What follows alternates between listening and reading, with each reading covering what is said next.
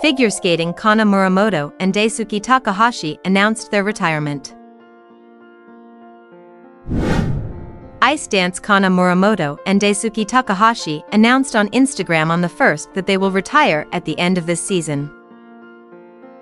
Daisuke Takahashi said this time, "Something I would like to report to everyone.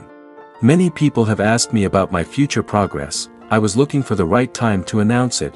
Right now would be the right time to announce it. I would like to inform everyone that I have decided to retire from competition at the end of this season." Kana Muramoto said, "We decided after discussing various things." Daisuke Takahashi said, "I was the one who told her that I was retiring. It was decided between the two of us that we would retire at this season's World Championships. One of the reasons is that my right knee has reached its limit." Kana Muramoto said, "When I actually heard it, I wasn't surprised at all. I also feel that there is no better partner than this, and I still want to create various works with him, so I didn't have the option of looking for a new partner." How about you? Do you love their performance? We will share their ice dance free dance performance in Tokyo in our comments section. Don't forget to watch it during your free time.